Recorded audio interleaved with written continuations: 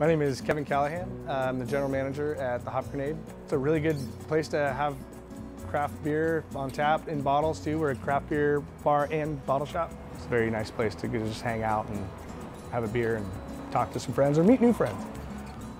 It's a great city to be in. There's always been a beer scene here. There's so many great local breweries here that it would be foolish not to work with a lot of local ones. Black Diamond's been around for a long time brewing great beer.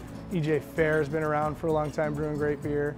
Even Ale Industries started here in Concord, and they've outgrew the space they were in and moved to Oakland, but still have roots here.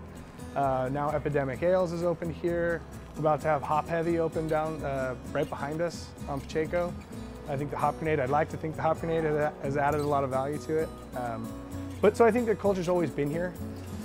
Probably Fieldwork Murado Punch. It's an IPA, kind of Northeast style. Not everybody's cup of tea, especially there's a little rivalry with the West Coast versus East Coast style IPAs.